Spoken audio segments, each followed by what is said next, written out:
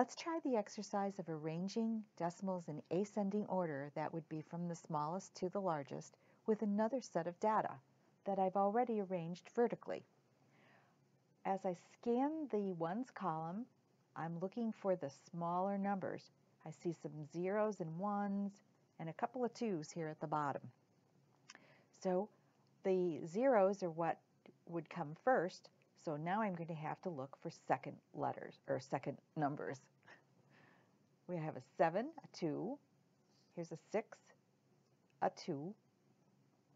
Okay, so we have, these are the numbers that we'll be considering at this point. This is so easy to do on a table, flat surface, where your child has an opportunity to shift the papers around. All right, so second numbers, a 7, a 2, a 6, and a 2. Well, our 2s are smaller, so let's take a look at these numbers. We have 2 zeros, 2 2s, and a 1 and a 0. So our 0 number comes first, followed by a 1.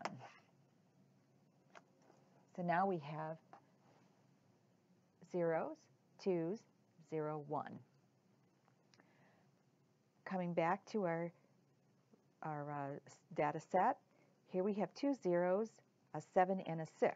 Well, that's easy. 6, and then the 7. We don't really care about the rest of the number. It's just the first or second letters at this point.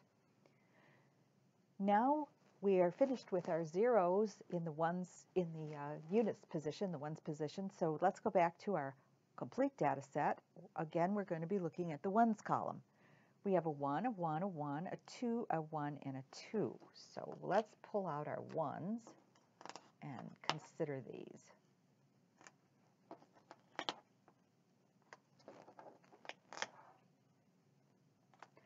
Notice that I'm still lining up the decimal points, so my eye doesn't have to shift around too much. All first numbers are the same. Here's a 9, a 2, a 3, and a 2. We have 2 2s, so we're going to need to look at these with third numbers. The 1s are the same, the 2s are the same, but 4 is smaller than 9. So I have my next number. Again, we're going to go back to our units. The ones column has 2 1s in it, but now our second numbers are a 9 and a 3.